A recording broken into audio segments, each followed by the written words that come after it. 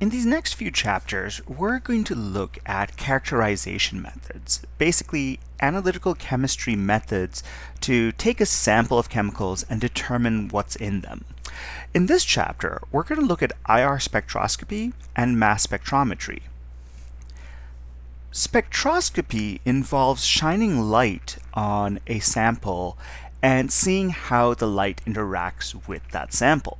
All right, so usually you have a detector that looks for changes in the light that you're shining on your material. All right, now when I say light, I'm not talking about just solely visible light, though we will eventually look at UV-vis spectroscopy that does use visible light, along with obviously UV light. But I'm talking about electromagnetic radiation in general. All right, so we're talking about the whole spectrum of electromagnetic radiation. I'll refer to that as light, okay, not just visible light. So when we look at light, remember you have light that travels either as particles, photons, or we could describe it as traveling in waves, right? And these are all legitimate ways to think of electromagnetic radiation, all right? Whether as basically they have an energy, they have a wavelength, they have a frequency. These are different sort of characteristics of light that you want to look at when you are describing the different parts of that electromagnetic radiation spectrum. Okay, so just this hopefully should be a little bit of a refresher from physics if you've already taken a physics course, or if you haven't, hopefully this, I'll try and stick to the basics, and if you do eventually go on to take a physics course, you will, hopefully recognize this. But basically, when you look at light being described as a wave, you could describe the length of the wave. So basically you could, there we go. So if you have a, imagine you have an X and Y axis here, and you think of a wave as looking something like this, this actually would go on and continue repeating, of course. If I take a point, like let's say from one crest to another crest, that distance is a wavelength. All right. Now you could measure it at different points. So a lot of people might take this point and see that point come back again over here. That's the same distance, but that is a wavelength, which you'll see sometimes represented with the Greek letter lambda. Okay. The frequency is the number of waves that fit into a given unit of time, and we represent that with the Greek letter nu. Okay, it looks a little bit like a V. I think if you're drawing the Greek letter nu by hand, it tends to look like this. And in the case of both wavelength and frequency, we can tie those to the energy of the radiation using these corresponding formulas. So frequency is directly proportional to energy. They are linked together by Planck's constant, represented with the letter H. And energy is also equal to h times c, which is the speed of light, divided by lambda, which is the wavelength. So in other words, wavelength is inversely proportional to energy. Okay, just as it's your frequency is also equal to c over lambda. Okay, so in other words, your wavelength is also inversely proportional to your frequency. So in other words, the shorter the wavelength, the higher the energy, the higher the frequency of the light. Okay, so here is our electromagnetic spectrum. We have our lower energy or longer wavelengths going all the way down to radio waves, including microwaves. All right, so microwaves are actually a little bit on the shorter wavelengths of radio waves. Then we have infrared radiation. All right, and we have visible light over here, which of course has all the colors of the rainbow. So infrared, the word infra means less than or lower than. So infrared light is lower energy than the red part of our visible spectrum. Okay, now of course we go through the colors of the rainbow, and at the higher energy or shorter wavelength end, we have the violet end. So when we get past that, we have ultraviolet. Okay, so ultraviolet means more than violet or higher energy than violet. And if we go past that, then we get to X-rays and gamma rays. And of course, those are the higher energy forms of the electromagnetic spectrum. So gamma rays are the highest energy types of light out there. They have very short wavelengths, very high frequencies, high energy. So basically, when it comes to spectroscopy, we're going to take different parts of this spectrum and shine that kind of light on our sample and see what happens. All right, so in the next chapter, we're going to look at NMR spectroscopy. So there we will take radio waves and fire radio wave pulses at our sample and see the effect on that. There's also a magnetic field involved with that, hence the M in nuclear magnetic resonance. In this chapter, we're going to look at IR spectroscopy, and so here we're going to use the infrared part of that spectrum. Okay, in 2 chapters, we'll look at UV vis spectroscopy, as I mentioned earlier, and of course the UV, of course, there stands for ultraviolet, and the vis part of that is visible spectrum. Now, each of these tell us different things. Okay, and we'll go into more detail on NMR in the next chapter, but basically NMR spectroscopy will tell us kind of the environments the different atoms are in, and that tells us a little bit of how they're connected to each other. All right, you'll see that NMR is arguably the most useful analytical technique for organic chemists. Once we get past the next chapter, we're going to be using NMR spectroscopy quite a bit. IR spectroscopy is very useful for identifying functional groups. You've already seen some IR just through lab last semester, and you've probably noticed that we can quickly identify the presence of something like an alcohol group or carboxylic acid just by seeing the relevant peak in our IR spectrum. Okay, and we'll go into more detail into how to read an IR graph or spectrum in this chapter. All right, UV vis spectroscopy, we'll get into more detail on that in a couple of chapters, but in a nutshell, we're going to look at conjugated pi systems using those. So in other words, systems that involve alternating double and single bonds. Earlier I mentioned that spectroscopy involves interaction between matter and light. You shine light on your material, and you have a detector picking up how that light is changed. Now, this interaction happens because matter behaves, it exhibits quantum behavior once you get down to the molecular level. So when you shine light of a particular energy that corresponds to or is in resonance with a particular state of the matter, so a particular vibrational or rotational state, that's what the detector is picking up. Right, you find like that wavelength of light, that energy of light missing usually.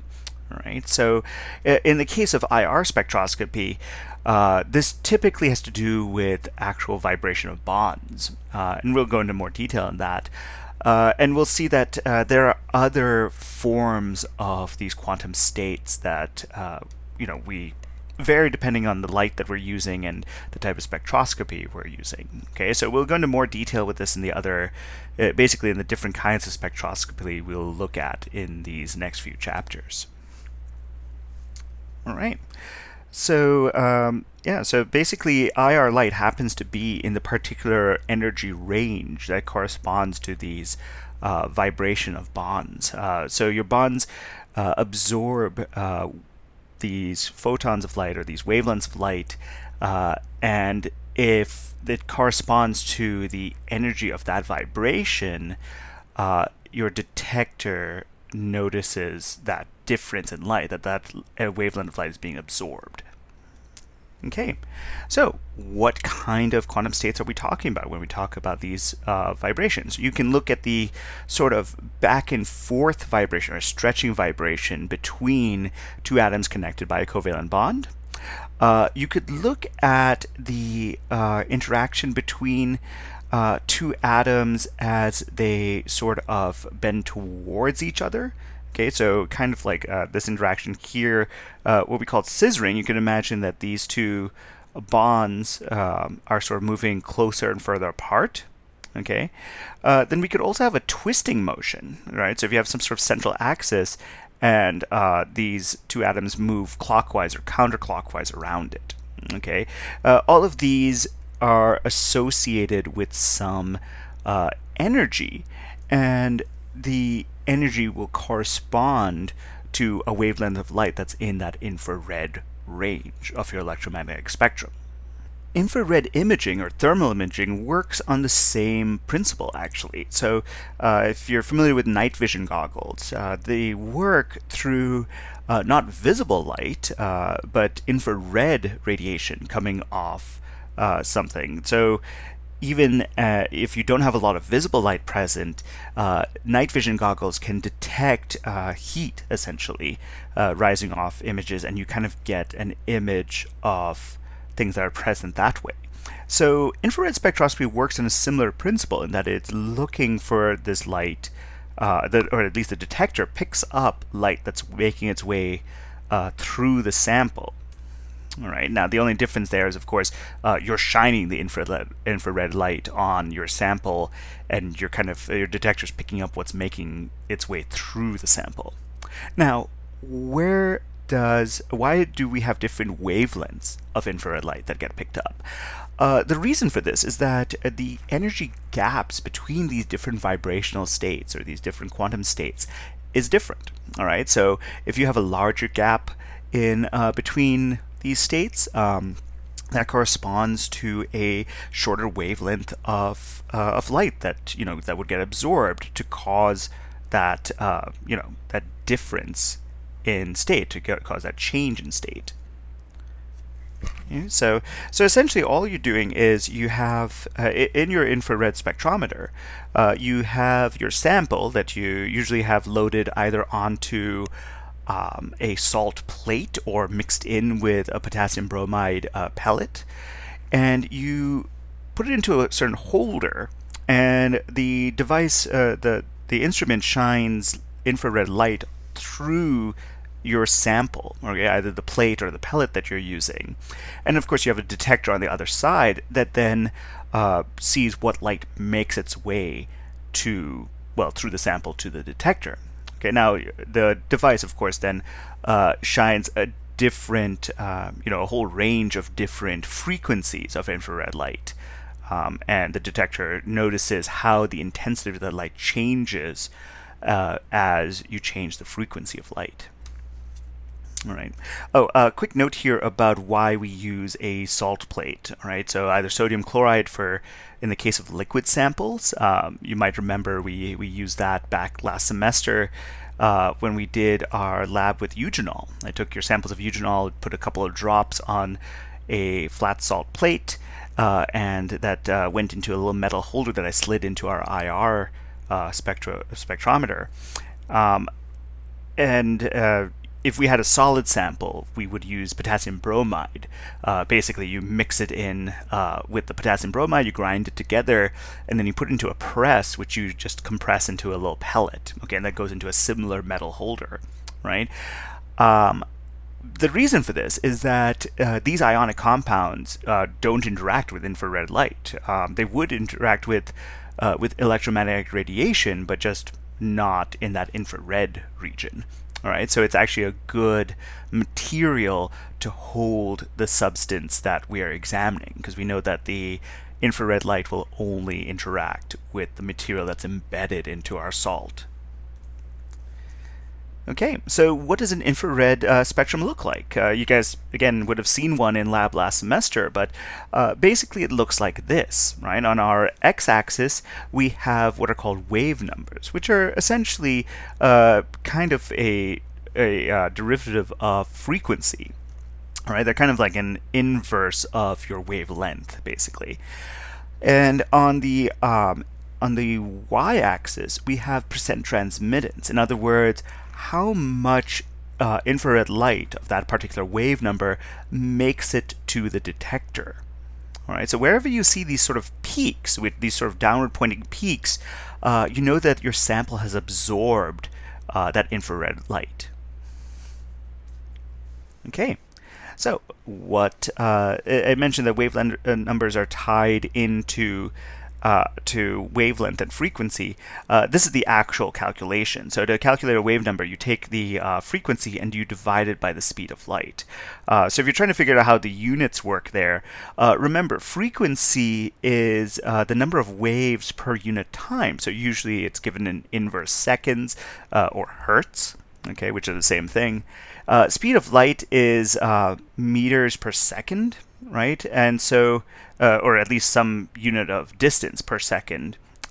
So if you take your per time and divide by, a distance per time, you get inverse distance. So in this case, using centimeters, that's the scale we're going to use, or inverse centimeters rather. Okay. Oh, this question is kind of important. So how are wave numbers in energy related? So basically, the shorter the wave number. So if we go back to this calculation, notice that frequency and wave number are directly proportional. Well, remember, frequency and energy are also directly proportional, right? So in other words, wave numbers increase as the energy increases. Okay, so as we go to the left of our diagram, the energy of light is increasing. All right, so as we have higher wave numbers here on the left, the energy of our light is also increasing. Okay, so how do we read an IR spectrum? When we look at this graph, we want to look at the different peaks that are present, and we want to examine them for three main characteristics. We look at the wave number, so where on this x-axis is our peak showing up. We look at the intensity, in other words, how deep are these peaks. All right, so notice that we have, for example, very strong peaks over here versus very weak peaks over here. And then, of course, we want to look at the shape of the peaks. Are they very sharp peaks, or are they kind of rounded like this, very broad peaks? So let's look at each of these in turn. For a wave number, we tie this into the bond strength and the mass of the atoms that we're looking at. Okay, that's kind of what determines the wave number for the peak that we're looking at. All right, so if you want to see the actual formula behind it that's described here, the bond strength is directly proportional to our wave number. So generally, the stronger the bond, the higher the wave number there. Okay, the reduced mass over here is on the denominator. So reduced mass is inversely proportional to our wave number. Now, what is the reduced mass? Well, if we're looking at a bond between two atoms, the reduced mass is the product of those two atoms' masses divided by the sum of their two masses. All right. So generally speaking, reduced mass is directly proportional to, well, the mass of your atoms. And we can see that that then in turn is inversely proportional to our wave numbers. So in other words, the heavier your atoms, the lower your wave number. Okay, so something to keep in mind there when, in a nutshell, you want to determine, or you're comparing different types of stretches and you're trying to figure out where will these wave numbers show up? Where will these peaks show up at with what wave numbers? Okay, so let's see some examples here, and you can kind of see this in practice. All right, so let's look at a few bonds between carbon and other atoms. So as we go through each of these examples, all right, so we've got carbon connected to a hydrogen, to a deuterium, which remember is just an isotope of hydrogen with an extra neutron, so it's a hydrogen 2. Oxygen and chlorine, you see that we are increasing the mass of our atoms connected to carbon. Okay, so this would increase our reduced mass. Well, remember, our reduced mass is inversely proportional to our wave number, right? It's on the denominator here. So as our mass increases, and therefore our reduced mass also increases, our wave number is going to decrease. And you can see that by the decreasing wave numbers for each of these bonds. Now, let's pick two atoms and change the strength of the bond between them. So if we go from a triple bond between carbon and nitrogen to a double bond to a single bond, remember the only difference between these, okay, all three of these bonds have a sigma bond between our carbon and nitrogen. The only difference is that we have extra pi bonds as we go to a double or triple bond. So our triple bond here is going to be the strongest, right? It's got a sigma bond and 2 pi bonds. And our single bond, which is only a sigma bond, is our weakest. Notice that the wave number is larger for our stronger bond, and it's lower for our weaker bond. Okay, so again, you can see how the our bond strength is directly proportional to our wave number. So, with that in mind, where do we see particular bonds? Okay, this is very important when you are looking at your spectrum and you see peaks in certain ranges, and you want to know what they correspond to. Okay, so the general rule of thumb is, as you know, if you look towards the left of your spectrum, so from 2700 wave numbers upwards, you're generally looking at things bonded to hydrogen. Okay, now, in the 21 to 2300 range, you're looking at triple bonds. In the 1600 to 1850 range, you're looking at double bonds. And then below that, you're looking at single bonds that are not connected to a hydrogen. Okay, so this range over here tends to be a bit of a mess. We'll talk about that in a second.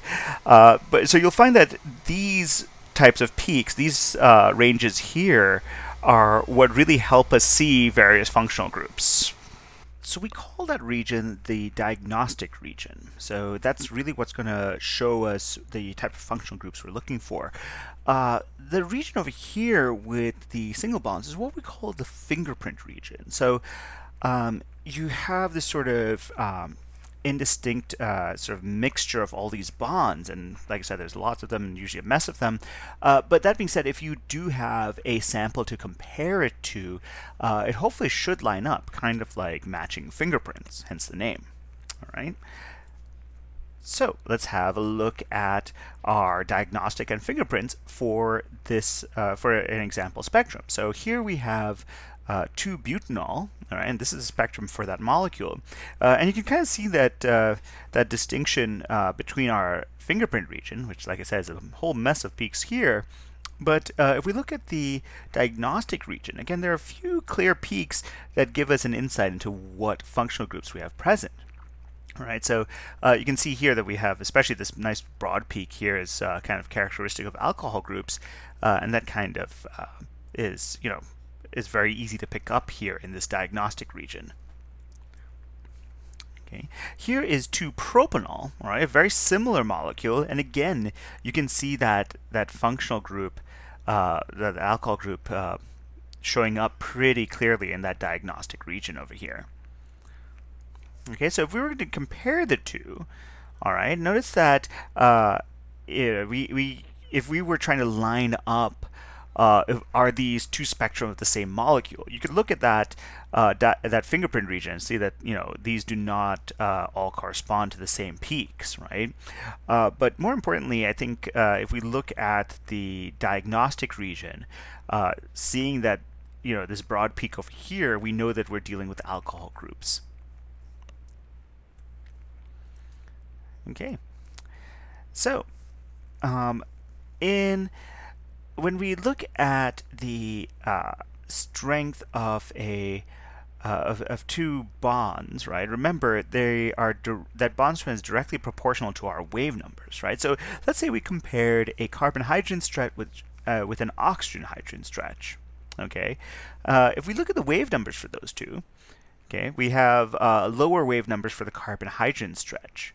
Okay, so actually, if we go back to this, you can see, looking at these bonds, I kind of already gave this away by mentioning that this broad peak over here is an alcohol group, and we'll see why later on.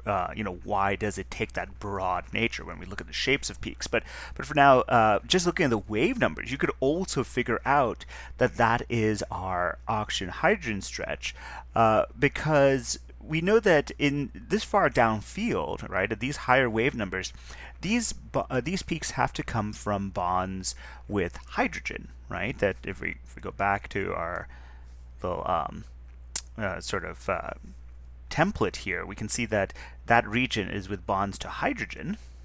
So we know that these have to be either oxygen-hydrogen or carbon-hydrogen bonds, right? Well, if we look at bond strength, and we know that oxygen-hydrogen bonds are stronger than carbon-hydrogen bonds, that alone will tell you that this peak down here is from the oxygen-hydrogen.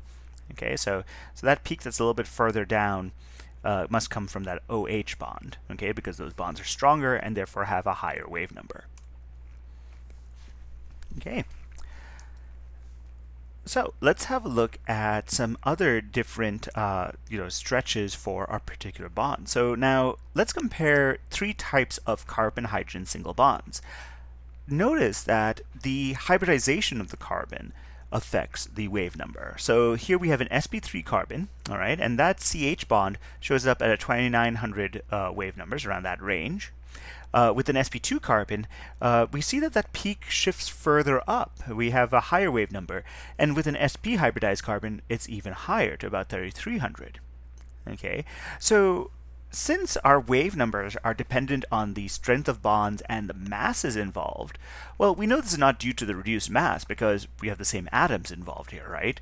So it has to come from the bond strength. The hybridization of that carbon and the way that orbital overlaps with the hydrogen changes the strength of the bond. Okay, and it probably makes a little bit more sense when you think about the size of the orbitals involved, right? So if you have an sp hybrid orbital, those orbitals are smaller, right, because they've got more s character, and therefore you're going to have more overlap with the s orbital of your hydrogen atom, and that is why then your wave number is going to be higher. Okay, so with that in mind, that itself will also give us a useful piece of information when we're looking at the wave numbers of certain bonds. We can use that 3000 number there as kind of a little, it's just sort of a divider or a border or benchmark, I guess. And we know that if we have an sp3 hybridized carbon, in other words, an alkane, those peaks with those carbon-hydrogen bonds will show up at a wave number lower than 3000. But for alkenes and alkynes, okay, where we have a CH bond that's attached to an sp2 or sp hybridized carbon, those are going to show up above 3000. Okay, so that's something that helps distinguish those types of bonds. Okay, a quick note here about those, of course. Please note that this is not the carbon itself that does that, but a carbon attached to a hydrogen. So you do need a hydrogen attached to that carbon. So for example, if you have a terminal alkyne, yeah, you can figure that out. But if your alkyne's an internal alkyne, where there are no hydrogens attached to those carbons, you're not going to see this peak here. Okay, so watch out for that. Okay. So here are some examples of different, alkenes and alkynes. Let's see if we would have any peaks that would be above 3000 wave numbers. Okay, so feel free to pause this video while you think about this. Okay, so if you're back now, let's go through each of these examples in turn. So over here we have an alkene. Now again, remember, we need a hydrogen attached to one of these sp2 carbons, and what's not shown here is this carbon-hydrogen bond. So this would actually show up somewhere above 3000 wave numbers. Over here, now this alkene doesn't have any hydrogens attached to those sp2 carbons, so we won't see those CH bonds beyond 3000. The only other CH bonds here are belong to sp3 hybridized carbons, and they would show up below 3000 wave numbers. Okay, though of course, if you do want to look for a peak that is above 3000 wave numbers, you'll of course see this OH bond. Okay, that'll be a broad peak further downfield at those higher wave numbers, as we saw earlier. And then if we look at this example here, there will be no peaks beyond 3000. So notice here we have an sp hybridized carbon, an sp hybridized carbon, but since this alkyne is internal, there are no hydrogens attached to those sp carbons, and therefore those will not show up in that range for carbon-hydrogen bonds. Likewise, for this alkene over here, this is a tetrasubstituted alkene. There are only carbons attached to those sp3 sp2 hybridized carbons, and therefore you won't see a CH stretch from those sp2 hybridized carbons. So where are all the CH stretches? They're all on these methyl groups, right? So we have these, the CH3 over here, a CH3 over here, a CH3 over here, and here. And so all of those will show up below 3000 wave numbers. Okay, so we will not see anything above 3000 for that. All right, what else affects wave number? Well, resonance can affect your wave number because now you can have a bond that has partial single and double bond character. Carbonyls are great examples of this because we have a very common resonance structure for a carbonyl that has a single bond, right? So if these pi electrons go up to that electronegative oxygen, all right, notice that we now have that carbon-oxygen bond having some single bond character. Okay, so keep in mind that causes your bond to shift accordingly, right? Remember, your double bond is a stronger bond than a single bond, and therefore this would show up at a higher wave number, and this would be at a lower wave number. So the more stable this resonance structure is, the lower your wave number for that carbonyl. Okay, so if a carbonyl normally shows up at about 1720 wave numbers, and you get a peak that is at a number lower than that, well, that tells you that you have a resonance structure that stabilizes, that gets stabilized with this partial single bond character. Let me show you some examples so you can see what I'm talking about. So here we have a conjugated ketone, right? So here we have a double bond where we can have these electrons get pushed around not just between these two atoms, but all the way to these atoms. So if I were to draw an electron pushing diagram here, if I have these electrons move up here, all right, and I have some partial bond character here, a partial positive charge here, I could also have these electrons move over here, okay? And that would give us a resonance structure that looks like this. Okay, so we have our partial positive charge over here and our partial negative charge over here. All right. So again, my point here is that, and of course you have like the resonance structures in between this, but my point is that we've got multiple resonance structures that have the single bond character here. Okay, and this is obviously more stabilized then because you've got those charges spread out over more atoms. Okay, so instead of showing up at a wave number of 1720, it shows up at the lower 1680 because it has more single bond character. Okay. Over here we have an ester. All right, so we have this alkoxy group over here. Remember, oxygen's pretty electronegative, so instead of these electrons being sucked up by this carbonyl oxygen, this oxygen over here is also pulling some of that electron density this way.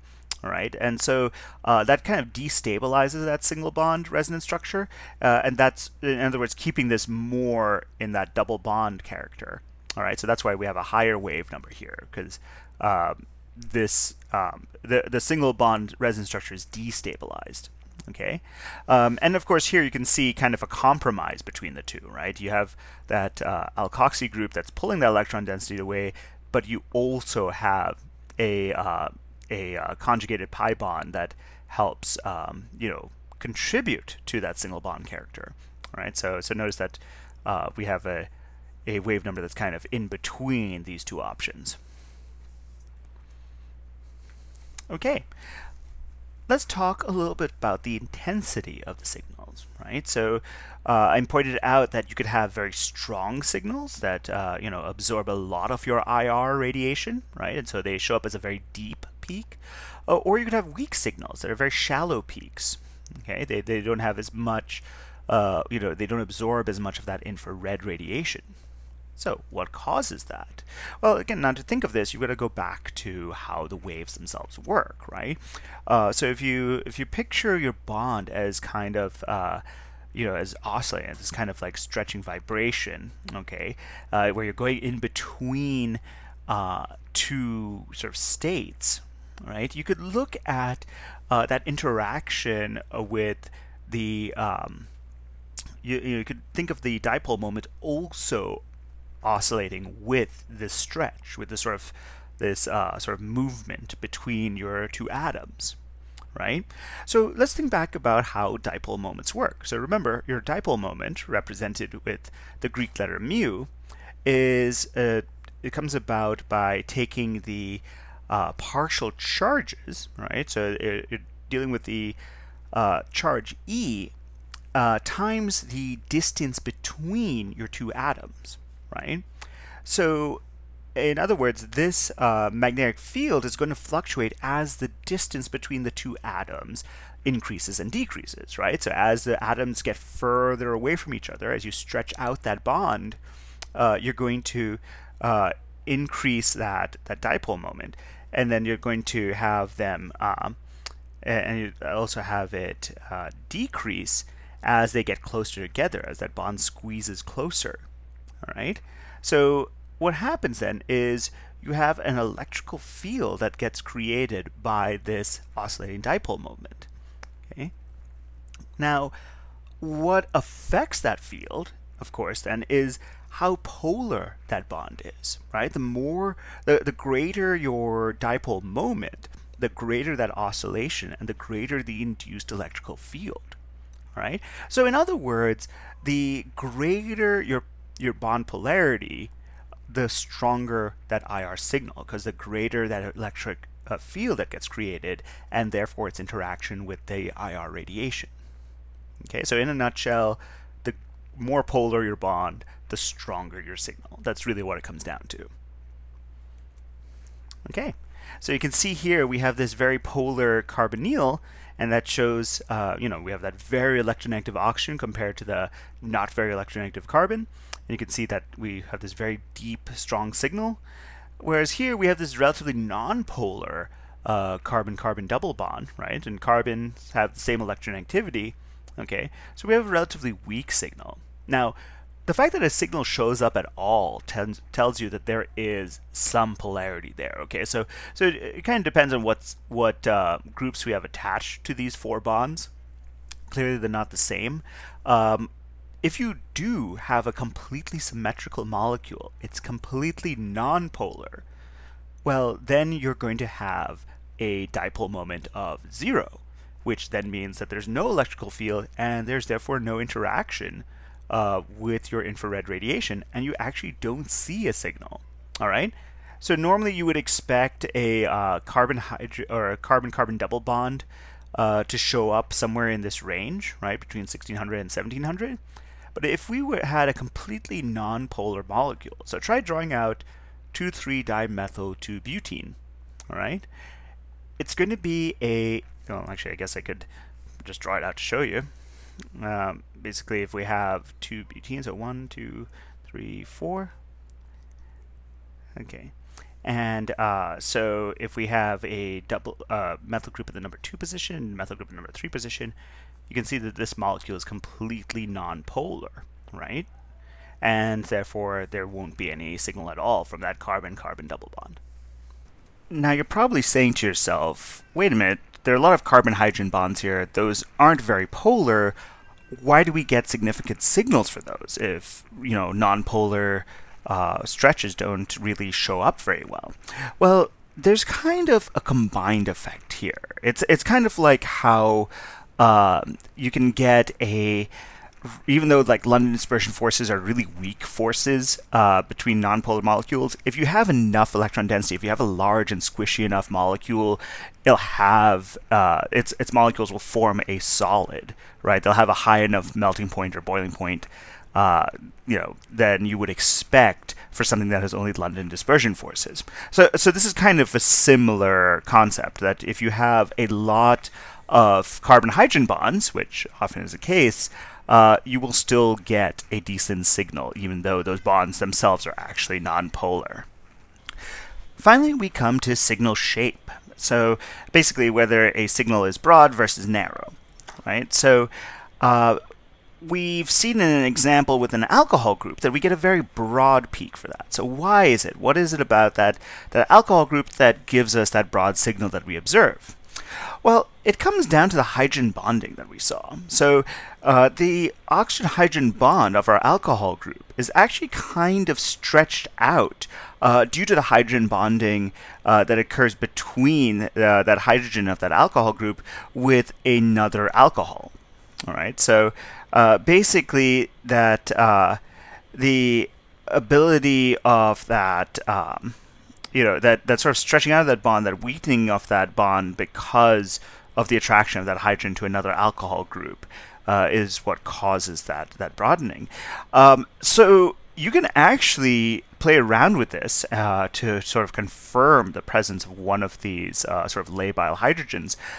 If you use a solvent that prevents hydrogen bonding, you would see that this what would normally be a broad peak would become very narrow. And there you would then know that that would confirm that you are dealing with something that normally would have hydrogen bonding. So here's an example of that. So while you normally would have this very broad OH peak here, if you do have a sample of an alcohol that that doesn't have hydrogen bonding mixed in there, or you've limited the amount of hydrogen bonding here, you'll see this narrow peak from your OH groups that aren't engaging in hydrogen bonding. Okay, now we've seen that broad peak from alcohol groups. Another scenario that you often see in these IRs is a carboxylic acid. Now, in the case of a carboxylic acid, not only do you have that hydrogen bonding affecting that OH bond, but also the resonance with that carbonyl group. So this causes a really broad peak for that OH bond. All right, so you notice that we have instead of just that regular broad peak we would see for an alcohol group, we had this huge broad peak over here. And this is kind of a telltale sign for carboxylic acids in general. So something to keep in mind when you're trying to read a spectrum. If you see a huge peak like this that takes up like almost a third of your spectrum, it's kind of indicative that there's a carboxylic acid. All right. In addition to the resonance, the other reason that this is so pronounced is also the way your two carboxylic acid molecules will dimerize. So it just kind of, you kind of see an increased amount of hydrogen bonding that way. Okay, so let's practice this. Go ahead and pause this video and see if you can predict the types of stretches you would observe for this molecule over here. All right, so if you've come back after having paused this video, hopefully you should have picked these up. So notice that we have a carboxylic acid group here. We have a carbon-carbon double bond here. Okay, and so think about not only just those functional groups, but also some of the hydrogens attached to those, right? So you've got to consider that we have regular sp3 carbon-hydrogen stretches, but we also have carbon-hydrogen bonds attached to these sp2 carbons, or rather just this sp2 carbon. And so keep in mind that that would show up just above 3,000 as opposed to below 3,000. Okay. Of course, I pointed out just now that this OH stretch is going to be really, really broad. Don't forget, we also have our carbonyl stretch. Okay, that would show up there around 1,700. And I think that covers about everything. Okay, but again, if you were looking at this, I think this OH stretch here would be really, would kind of really point out that you're dealing with a carboxylic acid. Okay, but that being said, if you want to distinguish between multiple carboxylic acids, you want to take into account all of these peaks that would show up. All right. So another thing to consider when it comes to the number of stretches you see due to in this region where you have an electronegative atom attached to a hydrogen is the nitrogen-hydrogen stretches that we see in primary and secondary amines. All right, so this is another piece of information we can get here that's very useful when trying to discern information out of IR spectra. Now, in the case of amines, of course, why don't we see tertiary amines? Remember, tertiary amines don't have any hydrogens attached to them, right? We have only 3 alkyl groups attached to our nitrogen, so you wouldn't see an NH stretch. Now, how can we distinguish between a primary versus a secondary amine? Well, first of all, you know that it's going to be a, you'd see a pretty strong signal due to the electronegativity of that nitrogen causing, that bond to be relatively polar. Now, of course, it won't be as polar or as strong a signal as an alcohol group, but still, again, you'd see a significant peak. Now, how many peaks do you see? This is the key difference between a primary and secondary amine. So here's an example. All right. Again, notice that it's not as, if this was an alcohol group, it'd be much deeper, a much stronger signal. But again, pretty significant here, right? Notice that here we have a primary amine, and we see 2 peaks at about the same, around the same wave numbers. And for our secondary amine, which has only 1 hydrogen, we have only 1 peak. Okay, so ask yourself, why is that? Now, the answer that's immediately coming to your mind is actually wrong. You're probably saying to yourself, well, obviously there's 2 hydrogens here. That's why we see 2 signals. That's actually not the reason why you see 2 signals. It's because there are 2 types of stretches that we observe. So in the case of a primary amine with its 2 hydrogens, you have a symmetric stretch where both of these hydrogens move in and out together, all right? And you could have an asymmetric stretch where they alternate. So this one's coming in as this one's going out, and then as this one comes in, this one goes out. Okay, so both of those types of stretches give different signals. In the case of a secondary amine, which has only 1 hydrogen, you really don't have a difference between symmetric or asymmetric. There's only 1 hydrogen that's moving back and forth, and that's why you only see 1 signal for that one. Okay. So yeah, this phenomenon is also, applies to other groups of, bonds between hydrogen and other atoms. So for example, if you have methylene or methyl groups, this effect also comes into play. That being said, since we're usually dealing with a lot of these carbon-hydrogen bonds, typically it kind of gets lost in the shuffle. So it's probably not as obvious as with a primary versus secondary amine, which has, a pretty strong signal, a pretty broad signal, and therefore it's a little bit easier to observe. So something to keep in mind when you're trying to distinguish between 2 amines. All right. So if you have a primary versus secondary amine, look for that where that nitrogen hydrogen stretch should show up. Relatively to the left of your spectrum, and look for 1 or 2 signals. And of course, if you don't see a signal there at all, even though you know your molecule is an amine, that might be a hint that you're actually dealing with a tertiary amine. Okay, so something to keep in mind when you're looking for amines there. Okay, so let's summarize everything we've learned from that. Okay, so when you're looking at an IR spectrum, as I pointed out earlier, you want to focus on the diagnostic region. The fingerprint region, it's usually just a huge mess of peaks. You're not going to get a lot of good, meaningful information there. So kind of focus more on the diagnostic region above 1500 wave numbers. Okay, so remember, break it down to sections. Right? So you have a section for double bonds, you have a section for triple bonds, and then you have a section for bonds of things to hydrogen. Okay.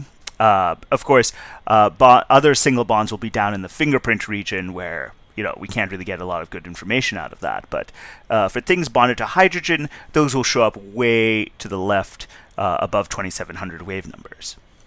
Then once you've looked at those wave numbers, okay, and figured out which sections they belong to and that helps break them down, also, consider the intensity of the peaks, all right? So why are they strong signals? Are they relatively weak signals? And that tells you something about the polarity of the molecules, or at least those bonds. And then, of course, look at the shape. Are they a broad peak or a narrow peak? Okay, and again, that tells you something about the potential for hydrogen bonding. Okay, so let's have a look over here. So when we look in that carbon-hydrogen region here, of course, it might also help to have, to mark that 3000 number there. Because remember, any peaks below that are hydrogens attached to a sp3 hybridized carbon.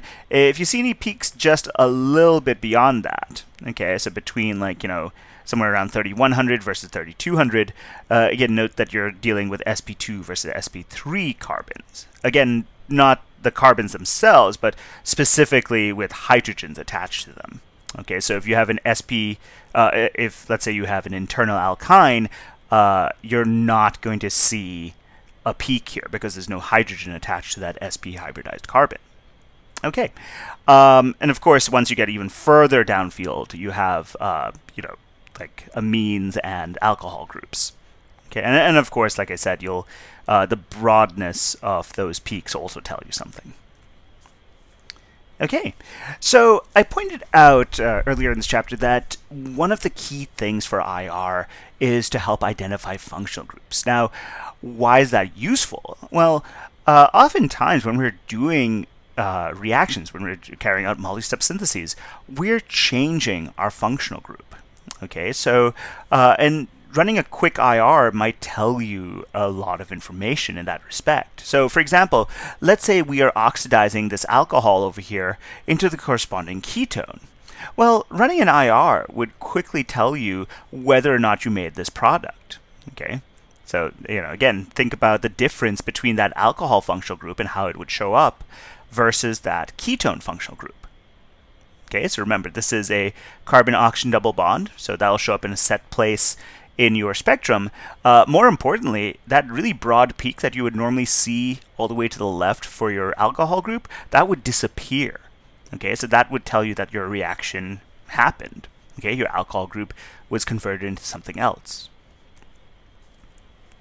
Okay, go ahead and pause this video for a second, and while you're doing that, have a look at these different reactions and ask yourself, how could IR data help you verify that the reaction happened? Okay, so if you've joined us back again, I don't actually have an answer slide for this, so I'll just walk through each of these answers together. So if we look at this one over here, notice that we have an alkene and it's moving, right? So we don't have really any other functional groups. So the functional groups themselves haven't changed. So what are we looking for that's different? What peaks might appear or disappear? Well, what's attached to that alkene? Well, remember, we're looking, like obviously both these will have carbon double bond stretches, so that might not tell us anything. But what other peaks might we see? Well, over here, we're going to have a carbon-hydrogen stretch that will show up above 3000 wave numbers because it's attached to an sp2 carbon. What about over here? Well, this alkene is tetrasubstituted, so we don't have any hydrogens here. So that carbon-hydrogen stretch above 3000 would disappear. Okay, and that would show that we've made this product.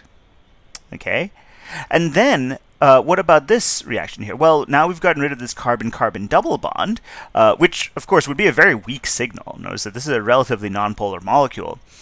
Instead, over here, we have carbon-oxygen double bonds. Those would show up as a pretty strong signal, right, due to the polarity of that carbonyl. So that's the difference there. We would see a strong signal popping up in that carbonyl range. Okay. Now, again, this is a very qualitative analysis. It just tells us the presence or absence of these functional groups. It doesn't tell us how much of your product has been made. It won't tell you what your yield is, for example. Okay, you have to use some more quantitative methods to figure that out. All right. So that's it for IR, for infrared. Let's move on to mass spectrometry. Okay, mass spectrometry is also another one of those fundamental techniques that we use to characterize a material. So, as the name suggests, it tells us information about the mass of our substance, or rather pieces of our molecule that we're dealing with. So what happens here is basically our sample is vaporized, and in the process it is ionized. It's converted into a positively charged ion that then gets attracted to a negative electrode near the detector. Now, based on the mass of this ion, it will get deflected a certain amount as it makes its way to the detector. So based on where it hits the detector, the machine will tell you how heavy that fragment is. Okay, so let's look at that in a little bit more detail. So the most common way to ionize these molecules is to bombard them with electrons. So you fire electrons at them, and that in turn strips away electrons. So it causes your molecule to break apart into what's called a radical cation. In other words, you take away an electron, now you have an unpaired electron, that's the radical part, and because you've taken away a negative electron, the what you have left behind from your molecule is now positively charged, and that's the cation part. Okay, so now you've taken away an electron from your original molecule. Now, electrons are very light, right? They're kind of insignificant when it comes to the mass of the overall mass you're dealing with, right? Protons and neutrons are about 1 atomic mass unit. Electrons are kind of next to negligible there. So if we've taken away an electron, what's left behind is basically still the mass of your original molecule. Okay, if this radical cation is relatively intact here, we call this a parent ion. So in other words, if this fragment, this pretty much intact fragment, hits the detector, that mass is effectively the mass of your original molecule. So looking for this parent ion in your data is usually very helpful. Now, that being said, oftentimes your molecule will fragment further. It'll break apart into smaller pieces as your radical cation tries to become more stable. Okay, so for example, here we can have an electron from our radical transfer over to one atom, and we can see that our radical cation breaks apart into a radical and a carbocation, right? So now, which of these will hit the detector? Well, your carbocation is what's going to make its way towards the detector, and because it's still charged, and therefore it will not, it's what's going to show up in your data. Okay, the radical won't. Okay. So when we look at our data, this is kind of what it looks like. You'll see a bunch of peaks. On your x-axis, you have what's called the m to z ratio. In other words, the mass per unit charge of your fragments. Okay. On the y-axis, you have what's called the relative abundance. In other words, how many of these particles are hitting your detector. All right, so that tells you how common are these fragments. So typically, the largest, heaviest peak, so towards the right of your graph, that's usually your parent ion, and so that kind of tells you what you are, what was your original molecule, basically, right? And we represent this with the symbol M plus dot. Again, remember, this is a radical cation, right? Hence the radical symbol, that dot over there for the unpaired electron, and the cation is represented, of course, with a positive charge. Okay, and we use a capital M to represent that parent molecule. So that is our parent ion peak, and again, notice that here for methane, it's at 16, m/z, which makes sense that a molecule of methane weighs 16 atomic mass units. Now, you're probably wondering, what about that peak over here that's at 17 atomic mass units? That's not going to be the parent ion. That's the m+1 peak. We'll talk about that a little bit later. Okay, we'll get into that in a little bit. Okay, let's talk a little bit about fragmentation. So you probably noticed that there were peaks below 16 in that graph I just had for methane. So why is that? Well, that's where that fragmentation comes in. So if you have your parent ion, right, that radical cation here, and in the process we lose a hydrogen radical, well, that resulting methyl carbocation gives us that peak that we saw at 15. Likewise, you can keep on fragmenting off hydrogens, and we will see peaks at, accordingly at 12, 13, and 14. At 12, we're dealing with just a carbon atom, okay, rather a positively charged carbon atom. Okay, so that's where we kind of get into that. I pointed out that mass spec is kind of a very common analytical method. It's one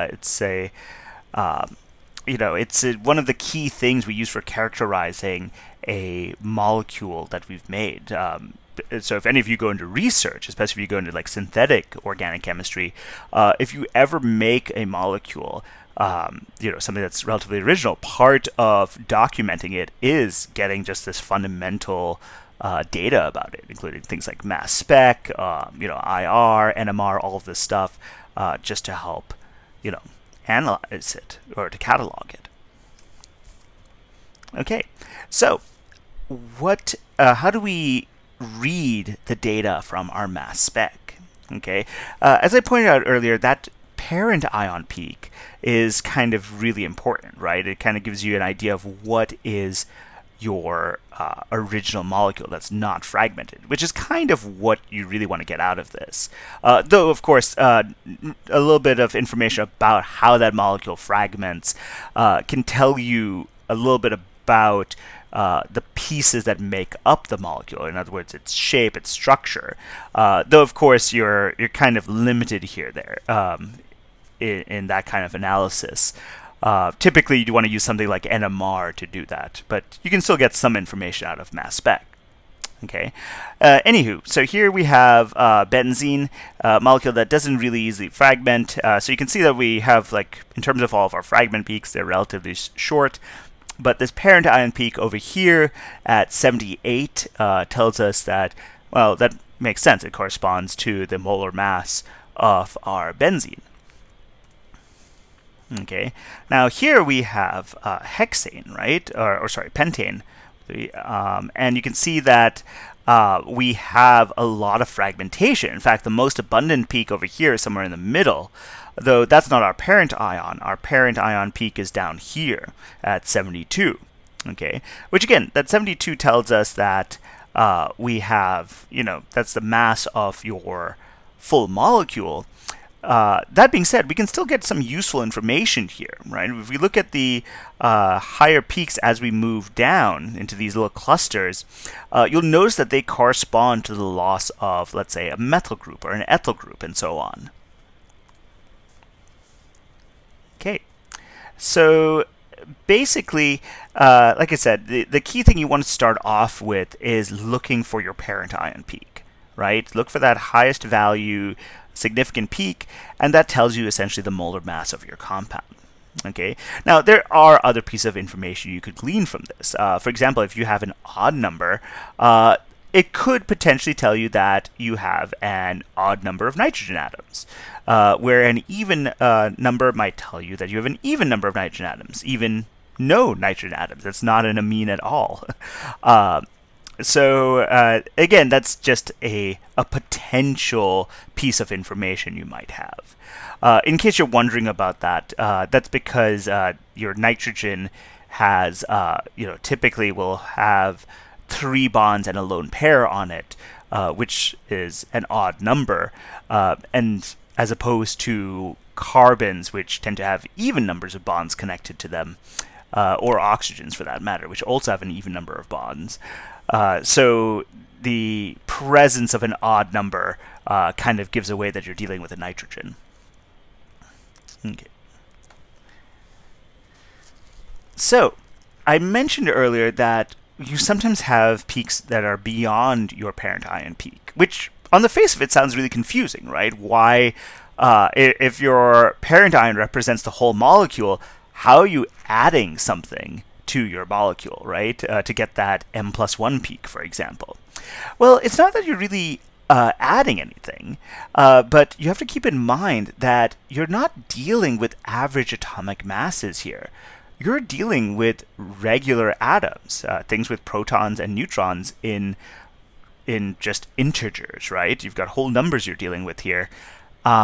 So now we've got to take into account isotopes, right? So while carbon-12 is the most common isotope of carbon, and therefore accounts for the parent ion peak you see, don't forget there are heavier isotopes of carbon out there. You have carbon-13, carbon-14, okay, out of which carbon-13 is significant enough that you will see a tiny peak based on the presence of carbon-13. You just are going to have some molecules in your sample that have a carbon-13 instead of a carbon-12. Okay, and that's where that peak comes from. All right, so whenever you see a peak beyond your parent ion, that's usually due to your to isotope effects. Okay, now the more carbons you have, the more likely you're going to come across carbon-13s. Carbon-13s make about 1% of all the carbon you're dealing with. So as you increase the number of carbons, you increase the probability that there are going to be carbon-13s present. Okay, so that's why if we have a larger molecule like decane, which has 10 carbons, notice that our M+1 peak is much more significant than, if we go back here, you can see how small that peak is for methane, which has only 1 carbon. Okay, so that's something to keep in mind when you're trying to analyze that M+1 peak. Okay, again though, this is only possible because that carbon-13 makes up 1% of carbon. Now that doesn't sound like a large number, but when we're dealing with isotopes here, that's still significant. Okay, so something like the hydrogens that we deal with are going to be mostly hydrogen 1, but you don't really see M+1 peaks for hydrogen 2 or hydrogen 3 because their percentages are so low. All right, now that being said, there are other isotope effects you want to keep in mind, and those also give away some telltale signs for molecules you're dealing with, or at least atoms within your molecules. So, for example, chlorine has a very interesting isotopic ratio. Chlorine is mostly made up of chlorine-35 and chlorine-37, out of which about 3/4 of it is chlorine-35, and the remaining quarter is chlorine-37. So you will see a 1 to 3 ratio peak that are two numbers apart from each other, right? So basically, that if you see a set of peaks that look like this, that kind of gives away that there's a chlorine present in your molecule. Likewise, bromine has 2 major isotopes, bromine 79 and bromine 81, and they're about a 50-50 split. And so if you see 2 peaks that are relatively even, that are again 2 numbers apart, that usually is a telltale sign that you are dealing with a molecule that has a bromine in it. Okay, so again, when you're looking at your mass spec, keep an eye out for, when you're looking at that cluster of peaks near your parent ion, keep in mind the shape or the grouping together of peaks like that. Now, I mentioned earlier that when you have your molecule splitting apart into fragments, you can kind of tell, a little bit of information of the pieces making up that original molecule when you look at the clusters of fragments. Okay, so typically when you look at your clusters of peaks, the difference between them accounts for the splitting off of things like methyl groups or ethyl groups or so on. So you can see that, for example, here. In this case, we have pentane, and we had different sets of peaks. And if we looked at the masses in between them, you could see that after your parent ion, you might see a peak that is 15 numbers below your parent ion. Okay, and that accounts for the loss of a methyl group. Okay, likewise, you might see one that's 29 below your parent ion, and that accounts for the loss of an ethyl group that's being lost as a radical, and therefore doesn't show up in the detector. Okay, so when you look at the actual graph, you can see these sort of groupings of peaks likewise here. So here's that peak where you've got your fragment that has lost a methyl group, and here where it's lost an ethyl group, and so on. You can tell from this that the group that's lost the ethyl group is probably the most stable. out of all of those fragments. Okay. So typically that tells you a little bit about the stability of the fragments, but again, like, sometimes it's a little hard to interpret. So while you can get some meaningful information here, in the next chapter when we get to NMR, not only can you get information about these fragments, but also how they're connected to each other. That's going to be some really useful information there.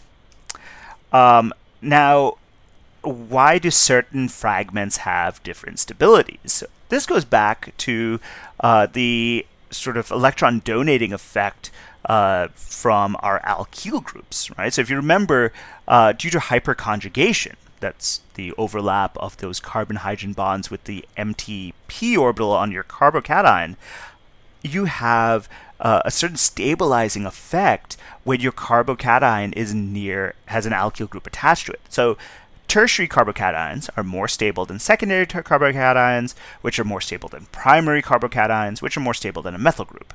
Okay, so in this case, if we can get a tertiary carbocation through fragmentation, this would be your most abundant fragment that you'd see. Okay, and the fact that it is 43 below your parent ion tells you that there is a propyl group that's broken off here that was attached to that tertiary site. Okay, so again, that involves a little bit more analysis, and there are easier ways to do this, but that is meaningful information you could get out of your mass spec. Other types of stable fragments can come about through resonance. So one thing you might see pretty commonly in the case of alcohols is what's called alpha cleavage. So basically, if you break, so basically you have a cleavage between your alpha and beta carbon. So here's your alcohol group. Your alpha carbon is attached to it. The beta carbon is one carbon away from that. If you break that bond, that radical unpaired electron comes down and forms a double bond here, which you can see makes a resonance stabilized carbocation, which is what shows up on your detector. Okay, so again, based on what's missing, you can kind of figure out, well, what was at that beta carbon onwards, right? That's what broke off and doesn't show up at your detector. Okay. Other common cleavage sites include alcohol groups breaking off to form water. So basically, if you have a hydrogen that's at that beta carbon, you can basically lose a water molecule in the process, and that water weighs 18 atomic mass units, so that accounts for that difference there. Okay, so in addition to alcohols, amines also do alpha cleavage. So that's another place that you might form a very stable fragment, okay, when you're dealing with an amine.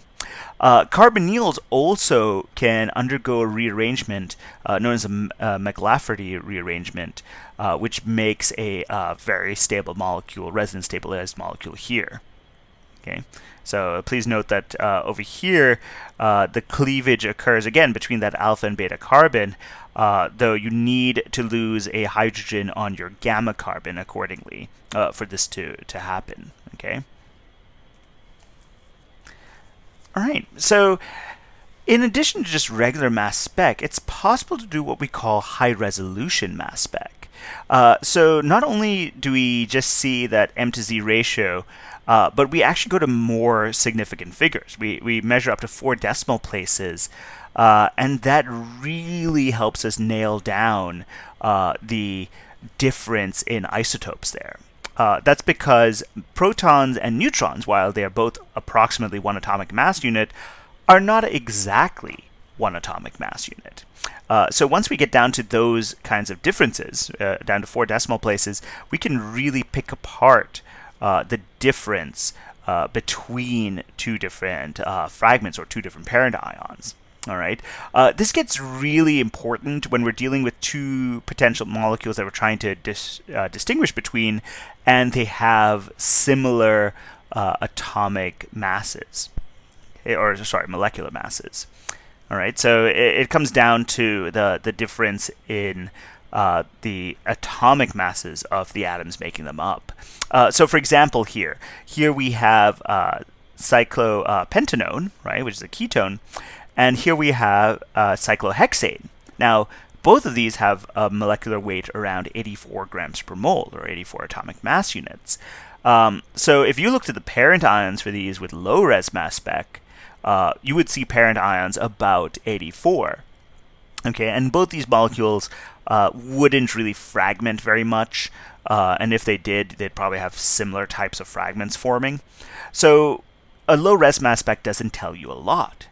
However, carbon and oxygens have different masses once you get down to 4 decimal places. So you could really distinguish between your two parent ions once you get down to that level. Okay. So yeah, so basically, if we plug in the molar mass, the molecular weight of both these molecules down to 4 decimal places, you can see that our cyclopentanone is 84.0573 atomic mass units, whereas our cyclohexane is 84.0936 atomic mass units. And so looking for that parent ion, you'd be able to distinguish between those two. Another useful application of mass spec is actually in conjunction with another analytical technique, one that you may recall from last semester from the lab involving the dehydration of 2-methyl cyclohexanol. If you recall, when we do that elimination reaction, we get a mixture of 2 products. We get the 1-methyl cyclohexene and the 3-methyl cyclohexene. And we ran a GC, or gas chromatograph, on that mixture to kind of see the distribution of the 2 products, right? So if you go back through our labs from last semester, you might remember seeing a graph that had 2 peaks, with one peak bigger than the other, to show which one was your major product, which one was your minor product. A GC mass spec is basically taking these 2 techniques and running them together. So up until now, we've been looking at mass specs with just pure samples, right, with just one substance.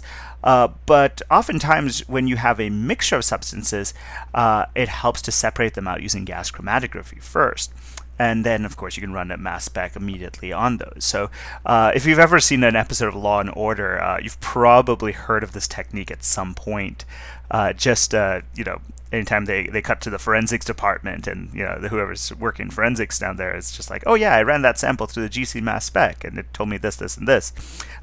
This is the same instrument that they're using. Okay, so essentially you run a GC first, so it separates out your sample into the components making it up. All right, so you get a gas chromatograph, spectrum that chromatogram rather, that looks like this, that has these different peaks based on how your different components of your mixture travel through the column of your GC, and then you run a mass spec on that data accordingly. And so that gives you information about what each of those individual peaks corresponds to. Okay, so in the case of Law and Order, in the forensics, there when you have a mixture of a sample from a crime scene, it tells you what those individual peaks correspond to. So between how they move through the GC as well as the mass of your parent ion, you could probably identify a particular material. Okay, so for example, if you've got an arson crime scene, you could detect an accelerant. So for example, you could notice trace amounts of gasoline, for example, that tells you oh, this wasn't an accidental fire. This was someone dumped gasoline on this and they set the fire on purpose, for example. You might use it to look for particular drugs, for example, and so if you have a sample such as blood or urine, you could look for key markers, for whatever substance you're looking for. Okay, now another variation of mass spec that you might come across is electrospray ionization, or ESI. I mentioned earlier when we talked about how mass spec worked in general, I mentioned that we basically fire a beam of high energy electrons at our sample. It flakes off electrons, converts them into radical cations, and this is what makes its way through the detector.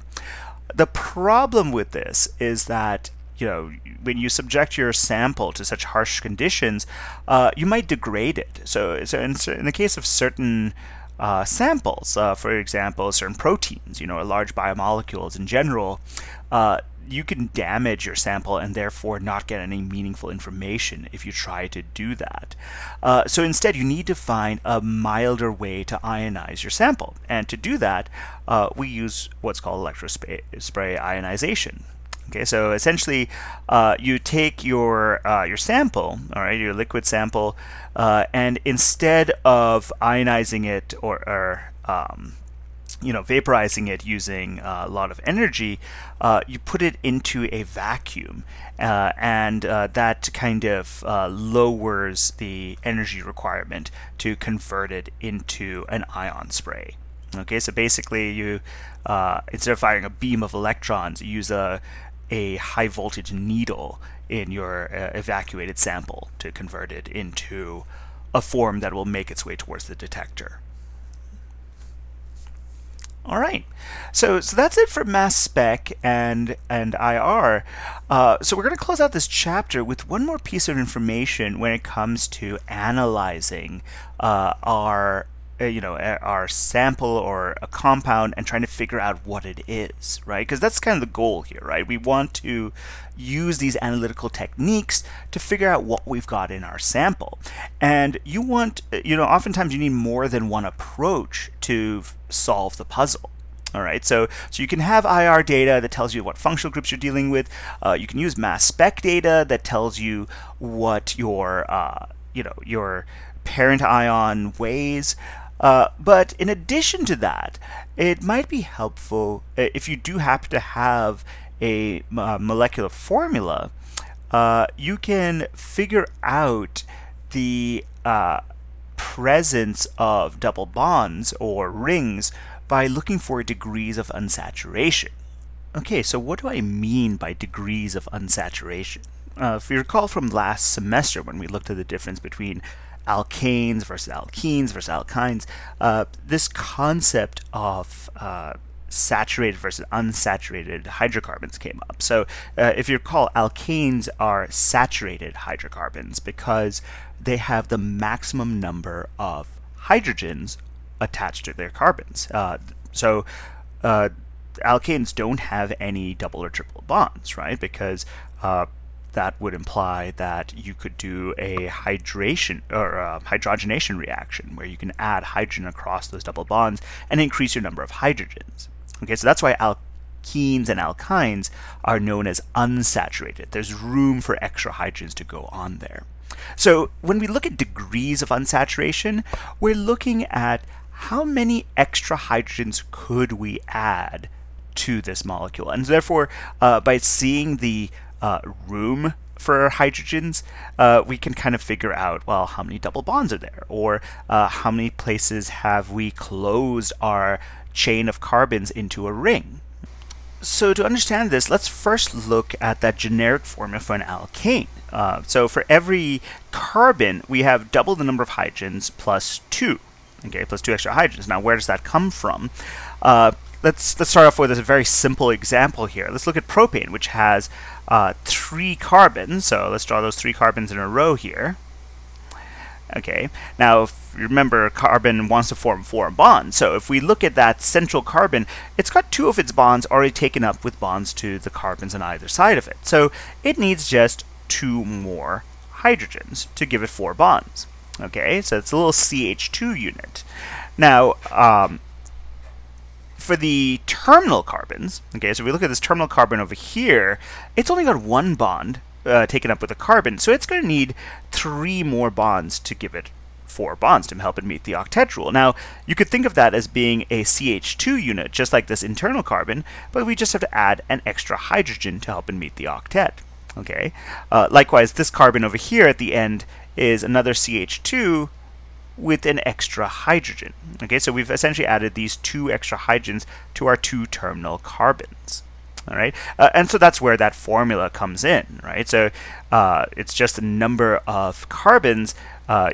Since you've got these CH2 units repeating, that's why you have double the number of hydrogens, but you have 2 extra hydrogens because you need to cap off those terminal carbons with a hydrogen to help them meet the octet rule.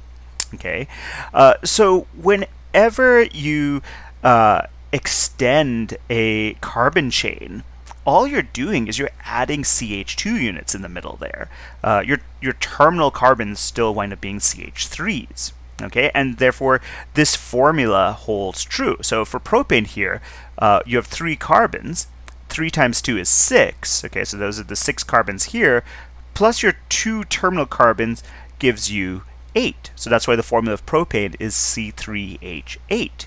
Okay, if you were to try this out with butane, all right, with butane you would have 4 carbons. Okay, well, that formula, if you double 4, you get 8 plus 2, there's 10 hydrogens. Okay, so if you try drawing out butane, you would notice that the formula would still be C4H10. Okay, we could try this out with pentane as well.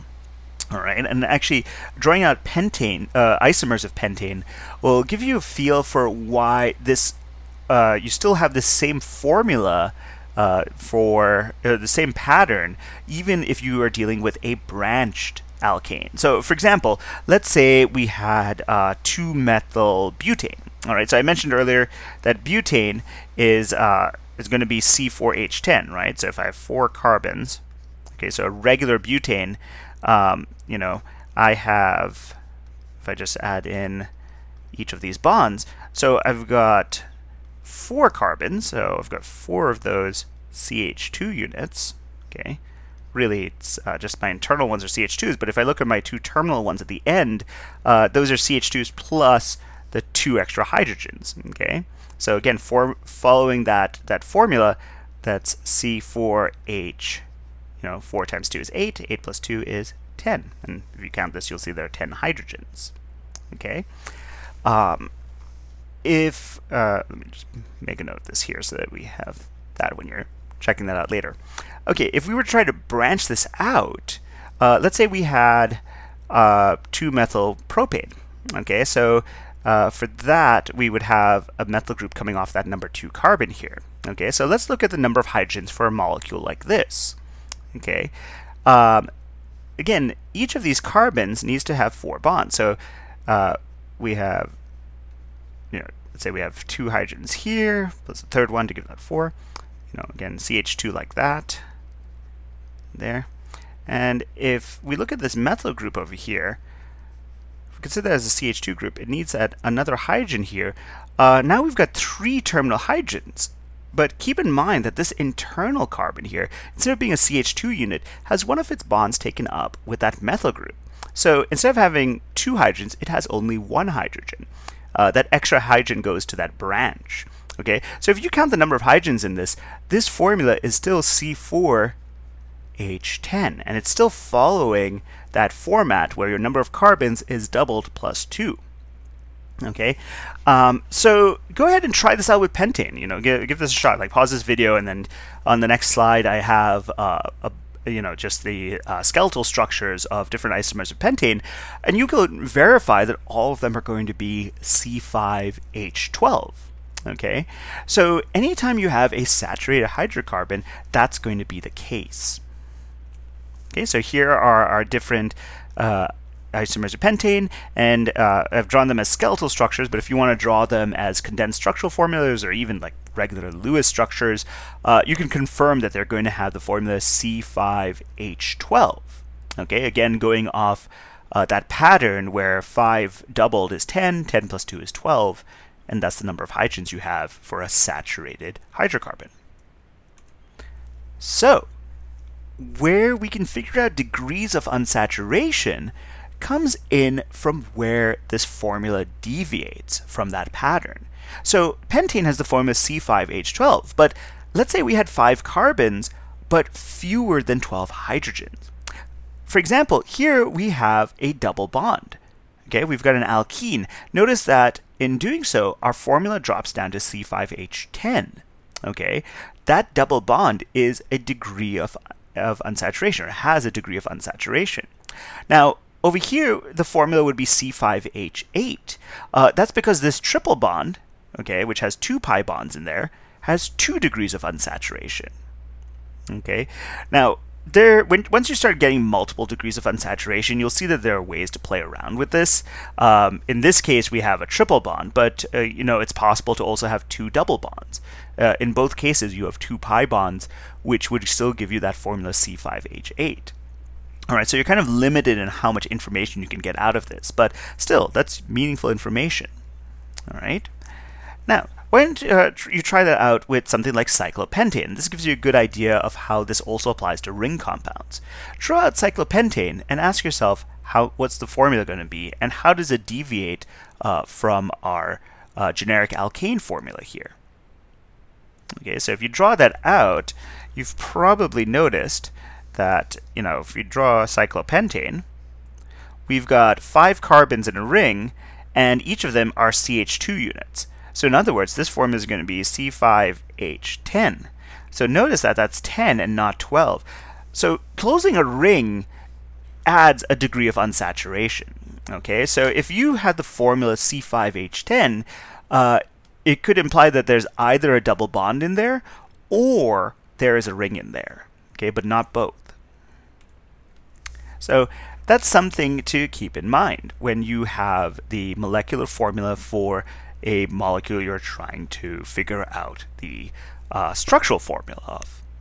Okay, so let's have a look at an example here. Let's say we have C4H6. Well, if you've got 4 carbons, how many hydrogens would there be if it were saturated?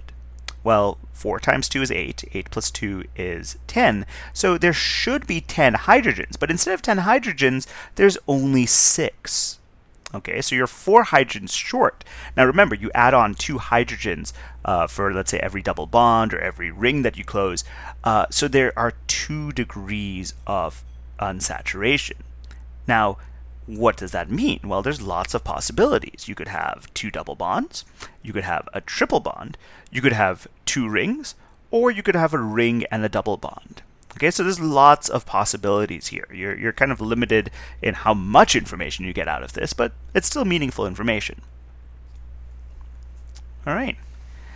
Now, in addition to rings and pi bonds, there are other pieces of information we can get from other like heteroatoms. Okay, so for example, if we have a halogen, because halogens like to form a bond, just one bond, just like hydrogen, you can kind of swap out halogens for hydrogens. So in this case of chloroethane versus regular ethane, you can see that we still have 6 non-carbon atoms in our molecule. Okay, whether they're all hydrogens in the case of ethane versus 5 hydrogens and 1 chlorine in the case of chloroethane.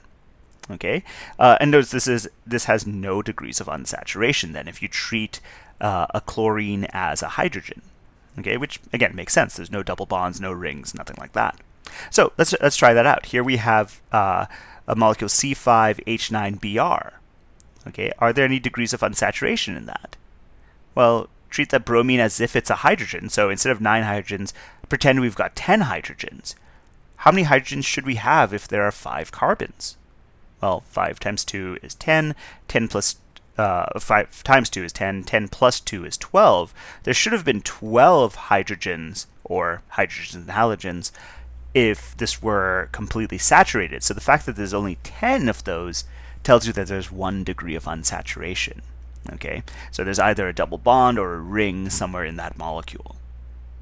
Okay, another heteroatom that doesn't affect your HDI is oxygen. Oxygen forms 2 bonds and has 2 lone pairs, but basically you could kind of think of it as being inserted between a carbon and a hydrogen. Okay, so notice that if we take the oxygen out, we still have 6 hydrogens, whether we have ethanol here, which has the oxygen inserted, versus ethane, which obviously is missing the oxygen. Okay, in both cases, we have 6 hydrogens. Okay. In the case of a nitrogen, nitrogen increases your number of hydrogens by 1.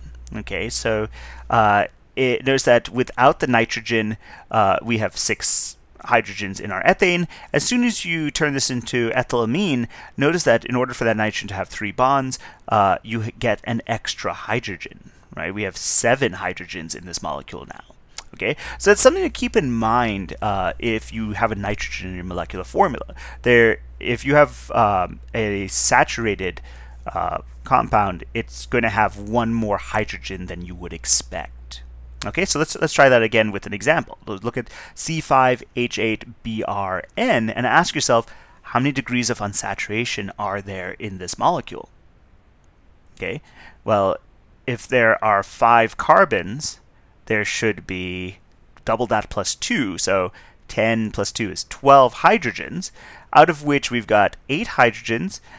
We can treat that bromine as a 9th hydrogen, and keep in mind that the nitrogen means that you should have an extra hydrogen. So instead of 12 hydrogens, there should actually be 13. Okay, so instead of 13 hydrogens, we have only 9, if we treat that bromine like a hydrogen, so we're off by 4. So that tells us that there are 2 degrees of unsaturation. Okay, so instead of 4, we're missing 4 hydrogens, so to speak. That would have given us the right number, and therefore there must be either 2 pi bonds or a pi bond and a ring somewhere in our molecule, okay, for that to work out. Okay, so that's how you would work through it kind of in a step-by-step format. If you'd like, you could also just memorize this formula. Basically, using this formula, you can figure out your degrees of unsaturation by taking your number of carbons and doubling it, and adding 2. Okay, and then taking your number of nitrogens, because remember that adds in the hydrogens you need. And then subtracting your numbers of hydrogens and halogens, okay, and whatever difference there is, divide that by 2. Okay, so if there's no difference, then that tells you that you have a completely saturated hydrocarbon. Okay, but as soon as you start noticing there's an imbalance between your numbers of hydrogens and halogens versus the number that you're expecting, divide that by 2, all right? Because remember, there's 2 hydrogens for every degree of unsaturation, and that tells you how many degrees of unsaturation there are. Okay, so again, like if you have lots of degrees of unsaturation, you're kind of limited in how useful that can be, because there's a lot of variation for possible results there. But again, sometimes that can be useful. Especially if you, for example, have a index of 0 that tells you there are no rings, there's no double bonds, no triple bonds, or anything like that. Okay, so let's practice this. Let's kind of combine multiple analytical methods here. So we have a formula of C7H12O, and we also are told that the IR for this molecule has a peak at 1687 wave numbers, and it also points out there are no IR peaks above 3000 wave numbers. Okay, so first of all, figure out how many degrees of unsaturation there are here, and then think about what these 2 pieces of information tell us about how the pieces of this molecule are connected together. Okay, so feel free to pause this video while you think about that. Okay, so first of all, let's figure out the degrees of unsaturation. Remember, oxygen has no effect on the degrees of unsaturation, so we can just look at our 7 carbons and ask ourselves, are 12 hydrogens enough to saturate those 7 carbons? And the answer is no, right? Because 7 times 2 is 14.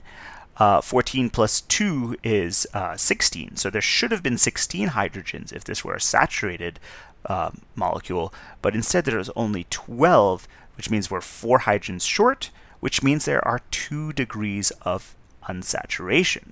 Okay, so this could mean a ring, this could mean some combination of a ring or a pi bond, or in fact 2 pi bonds. Okay, so we have 2 degrees of unsaturation we've got to account for. What information does our IR tell us? This actually helps us narrow down our possibilities, right? If we look at this first piece of information from our IR, it actually does tell us that out of all those possibilities for 2 degrees of unsaturation, there's really only one thing that matches. If you recall, a carbonyl stretch shows up somewhere around 1700 wave numbers, right? Maybe a little bit more. Like a regular ketone should be like around, I don't know, 1720, somewhere in that ballpark.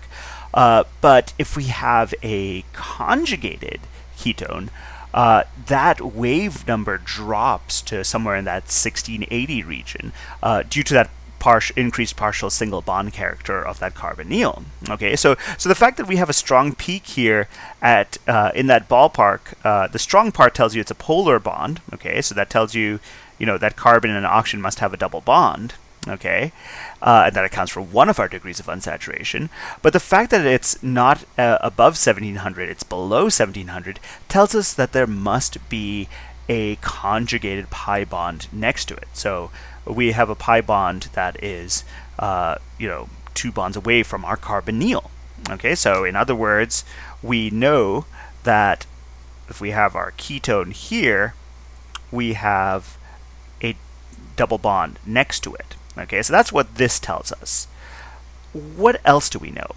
Well, the second piece of information from our IR tells us that there are no IR peaks above 3000. So remember, that 3000 ballpark tells you about carbon-hydrogen stretches that have your hydrogen attached to either sp3, sp2, or sp hybridized carbons.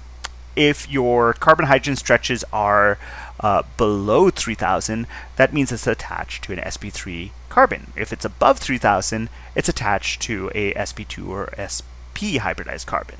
Now look at our alkene, right? Those 2 carbons are sp2 hybridized. So the fact that there are no peaks above 3000 tells you that there must be no hydrogens attached to those. Those must have only carbons. So let's draw in carbons there. So there and there and there. And let's figure out now what do we have for our for our number of carbons. Are we have we accounted for everything?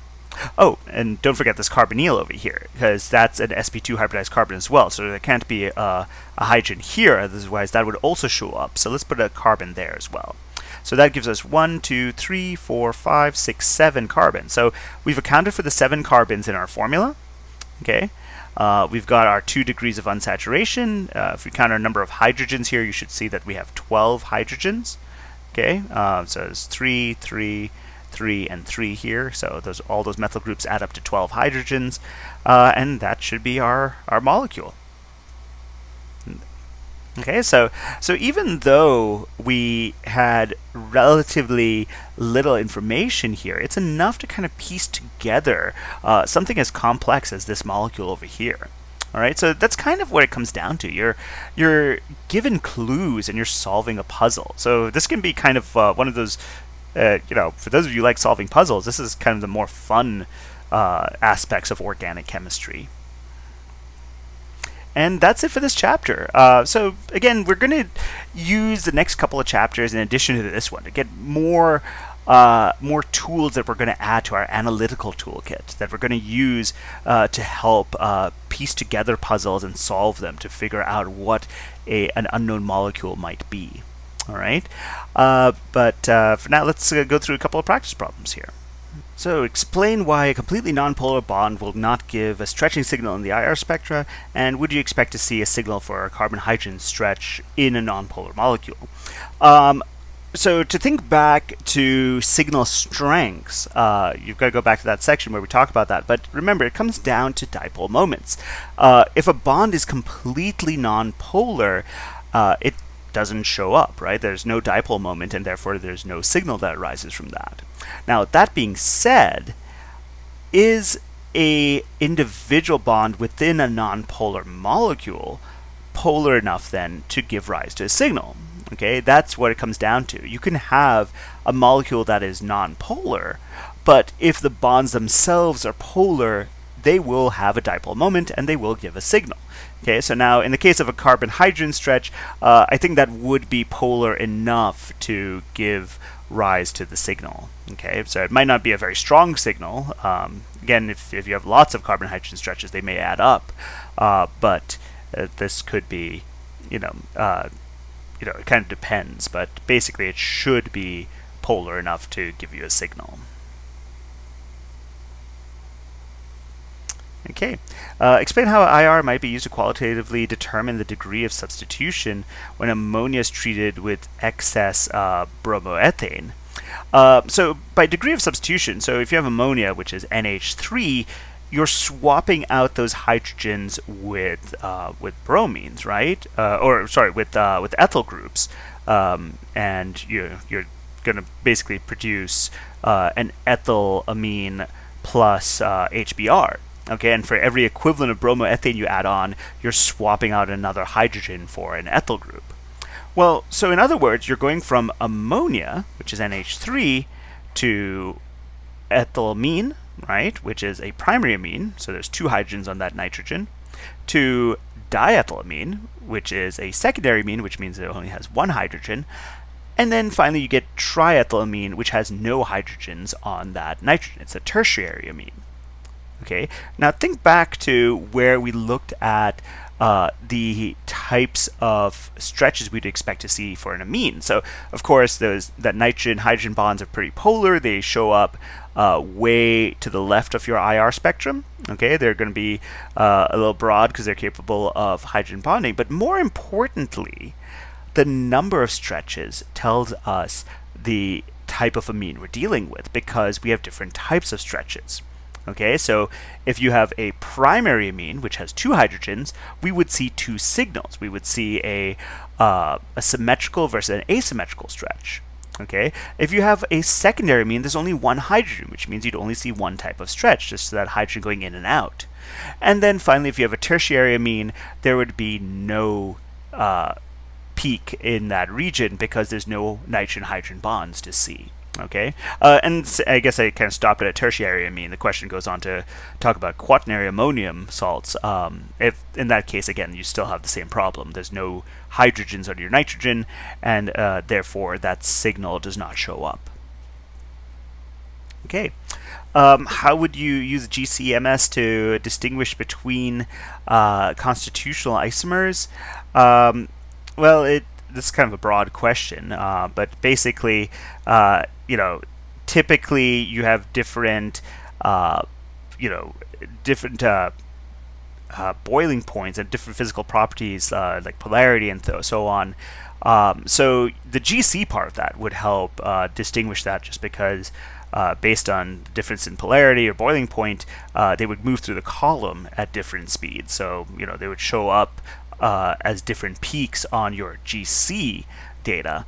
That being said, based on the fragmentation pattern of your mass spec, you could also try and piece together how those fragments are different. This is assuming, of course, that you are going to have different fragments. It's possible to have two constitutional isomers that have similar fragments, they just arrange differently. So again, this is kind of a broad question. So, okay, explain how an experiment involving isotopic labeling might be useful to explore the type of fragmentation that occurs in the mass spec analysis. Again, it depends on the type of fragments you get, but if you're using a specific isotope and you're enriching your sample with that isotope, you want to look for that cluster of fragments where that isotope peak will show up. Okay, so for example, let's say using oxygen 18, you'd see a peak that would be an M+2 peak, right? Depending on where it shows up, you can kind of figure out, what fragment has that oxygen. You could also look for that oxygen to be missing. Keep in mind, it could be in the radical part of your fragmentation that doesn't show up at the detector. So instead of looking for a peak that has two mass numbers this two mass numbers higher, you might be looking for a drop in, 18 atomic mass units. Okay, so here's an example of where they've done that. You've got two places to put that that isotope of oxygen, and so based on the location of the oxygen, you get different fragments, right? So you can get, a fragment that's 31 versus 95, or you get a 33 versus 93, and so doing that, changing that location of that oxygen, can help you figure out, or at least confirm, that it's fragmenting at this bond over here. Okay. All right. So these practice problems have all been, a little bit more sort of theoretical, just helping you understand the concepts behind what we've learned today.